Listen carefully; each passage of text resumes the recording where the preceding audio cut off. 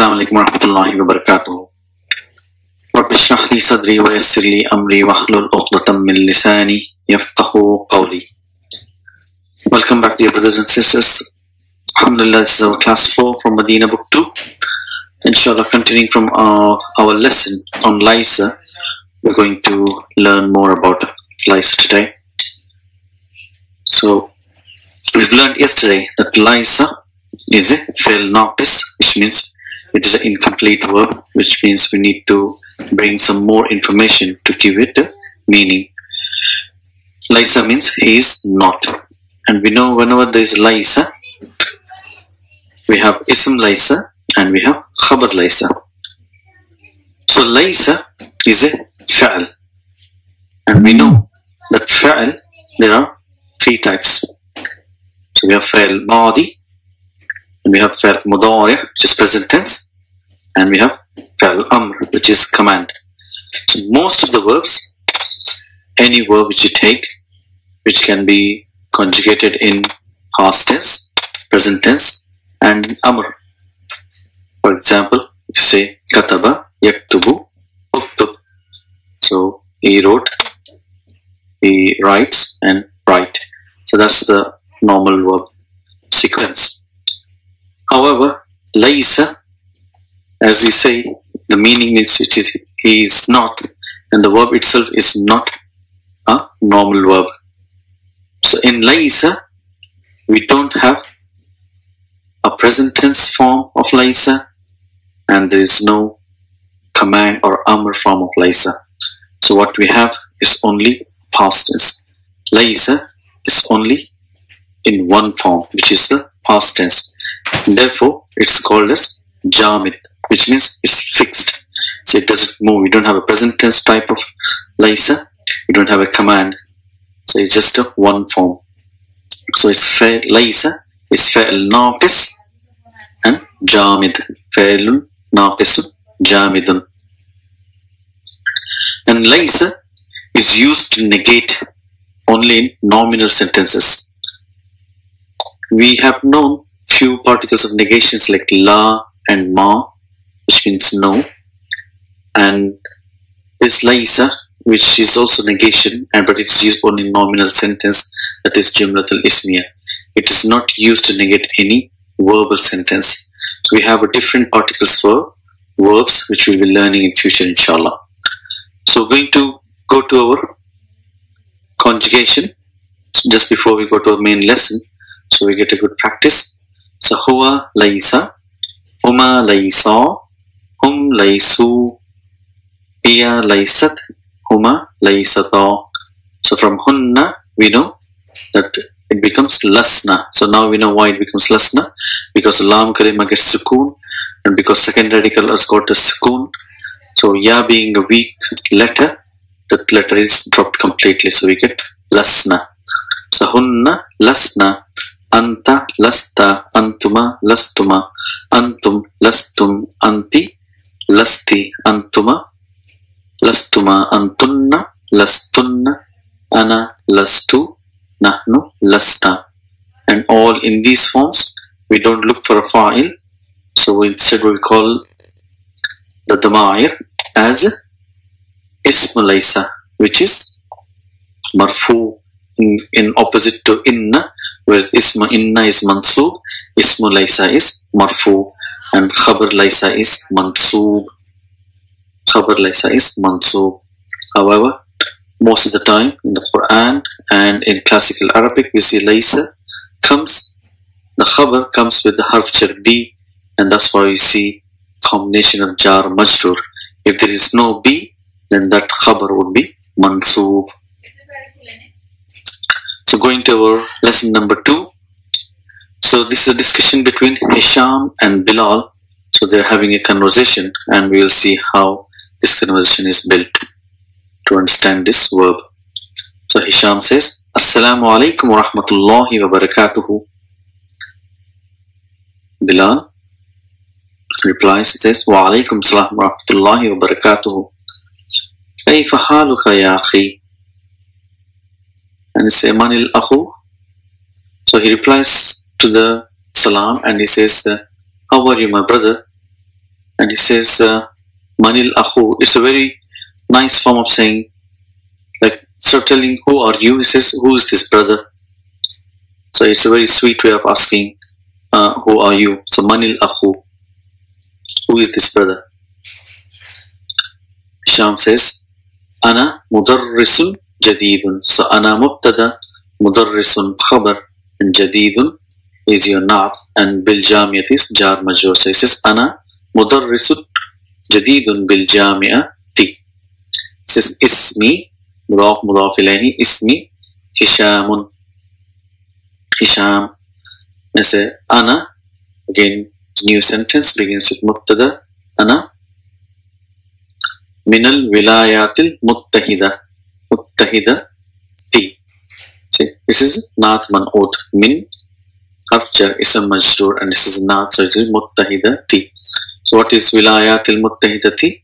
It is United States. So we translate a Naat first and then Man'ut, so it will be United States. So I am from United States. Mr. Bilal says Ahlan wa sahlan wa marhaban bika ya akhi, which means welcome to you, oh my brother. So Ahlan wa sahlan wa marhaban, these are all maf'ulun mutlaq, and bika is, there are two words here, harf jar bi, and ka is damir muttasil mudaf ism majrur. Ya akhi, again akhi here is akhu plus ya mutakallim, which is my brother, and ya is harf nida, so we can understand each and every letter in this sentence. Alhamdulillah. This is Ana masroorun biliqa'ika. So what does this means? Again, this is a jumlatul ismiya. Ana mubtada, masroorun means happy or pleased. Masroorun. And biliqa'i, bi is harf jar, liqa'u is meeting. Liqa'i is meeting, and ka is damir muttasil, again it is harf jar wa huwa mudaf, and ka is mudaf ilayhi. This means to meet you. So it says I am happy or I'm pleased to meet you. So Bilal says Ana zamiluka. Ana mubtada, zamilu is your khabar, wa huwa mudaf, and ka is damir muttasil mudaf ilayhi. So I am your colleague, and ismi, my name is Bilalun, Bilal ibn Hamidin. See, here it is ibn, but Hamzatul Wasl is dropped in the writing. So he says Bilal ibn Hamidin, Bilal son of Hamid. And he asks a question to Hisham. Amin Washington. See, is harf istifham, min is harf jar, Washington. Why we have fatha here instead of kasra? Because this is a diptode. Names of countries and cities is diptode. So Washington will be Washingtona, Washingtona. So I'm in Washingtona. Anta ya Hisham, are you from Washington? Hisham. Hisham says La. So we know whenever there is a, then you have naam or la. So this is La. Ana lastu. See, lastu means I am not. So what we're looking in here, we're looking for ism laysa and khabar laysa. So in lastu, which is the ism laysa, this ta, tu is ism laysa, and min Washington is khabar laysa. Okay, jar majrur. So ana lastu, I am not from Washington. Inni, see, inna harf tawqid wa nasbin, ya is damir muttasil mansoob, inni, and you're looking for khabar. Inna is min New York. So why a ka again? Because this is diptode, the name of foreign country. Inni min New York. And Bilal says again, a Muslimun abuka ya Hisham, is your father. See, abuka min al asma al khamsa, wow is a sign of marfu. A Muslimun abuka ya Hisham. So he said Hisham la huwa Laysa. See, huwa Laysa. So we're looking for ism Laysa. Where is ism Laysa here? So we don't see anything from marfu. So we know ism is marfu. So it is mustatir, taqdiruhu huwa. So huwa Laysa bi muslimin. See, Laysa bi-Muslimin. Bi harf jar and Muslimin is ism majroor. So he is not a Muslim. So Bilal says, wa ummuka a muslimatun here. See, ummu plus ka is mudaf ilayhi. And a muslimatun here. Is she a Muslim? Sham says, la, hiya laysat. See, because feminine now representing. So that's why you got ta'u tanisi. But still we don't have a ism laysa. We can't say anything with sign of dhamma. So it is mustatir. Taqdiruhu here. And the khabar is bi muslimatin. Jar majroor. She is not a Muslim. So Bilal asks, alaka. See, a harf istifham laka is harf jar li plus ka. We know the harf jar li is changed into la for phonetic reasons. Alaka abna'un. See, abna'un is plural for ibnun. Ya Hisham. Do you have children, Ya Hisham? Says Hisham, na'am li sittatu abna'un. I have 6 boys. Abna'un.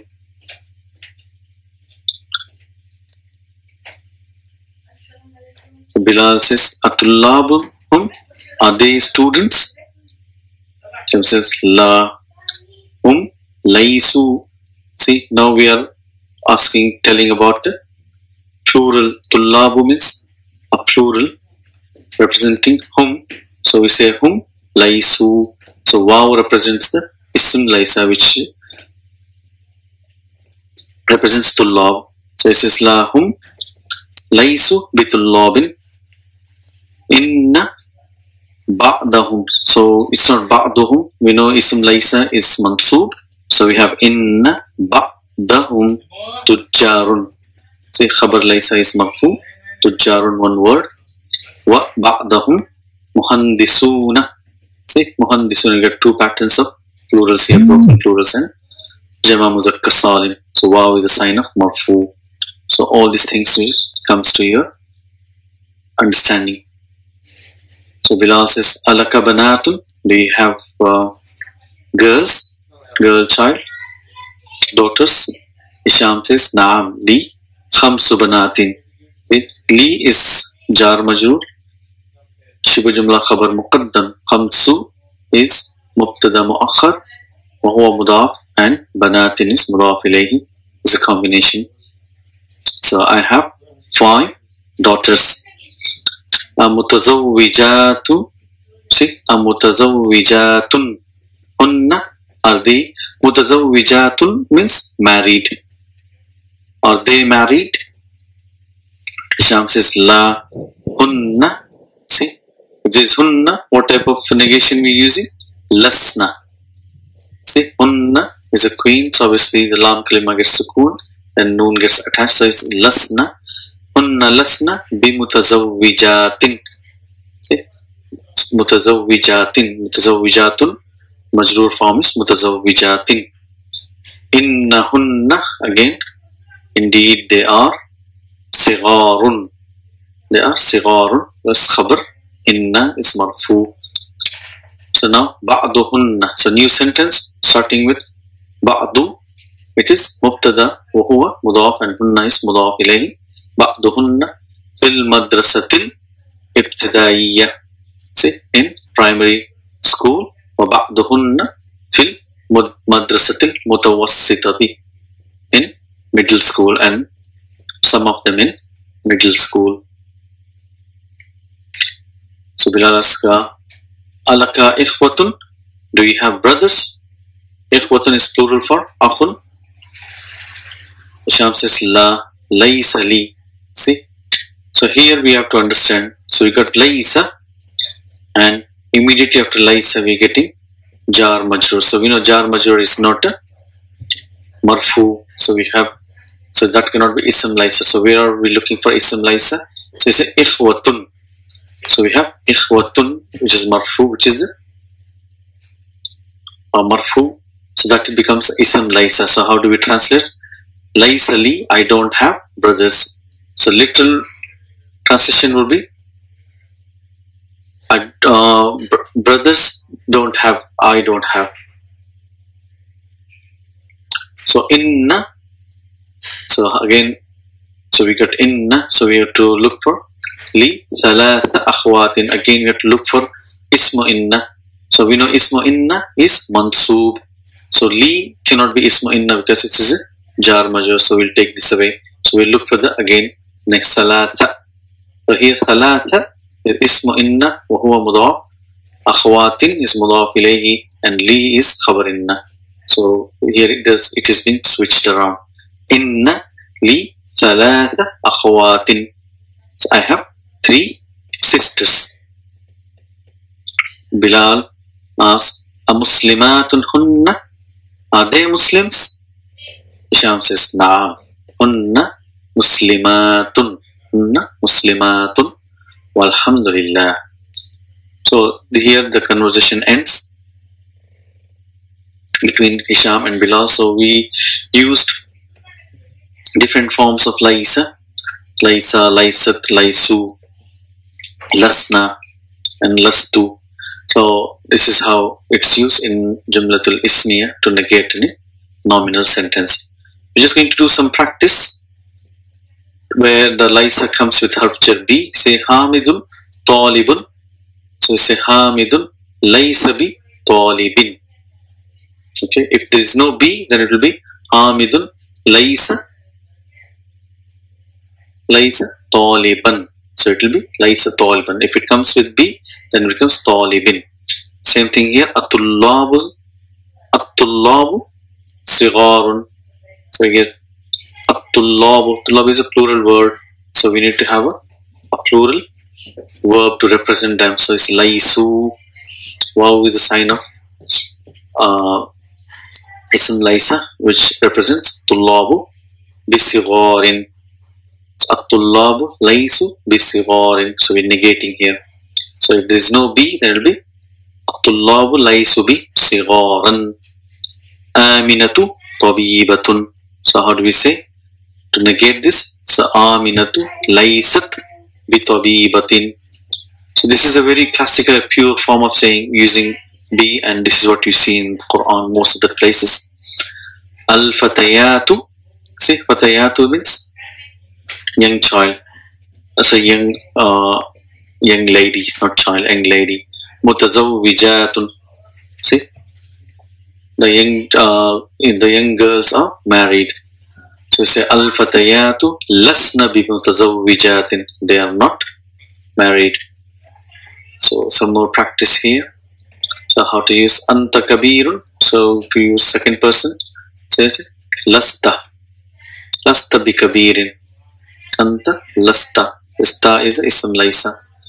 So again, antum jududun. So lastum bi jududin. Anti faqiratun. See, anti faqiratun. Lasti bi faqiratin. Antunna mujtahidatun. Mujtahidatun means hard working.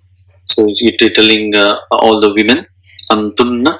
So say lastunna bi mujtahidatin. So you're not hard working. Ana mudarrisun. So you say ana lastu bi mudarrisin. So I am not mudarrisin. So we use only for the nouns. We don't use Laysa and lastu for any verbs. So nahnu tullabun. So we say nahnu lasna bitullabin. We are not students. So this is how we use the verb Laysa. So inshallah we will stop here and we'll continue in our next session. Assalamu alaikum.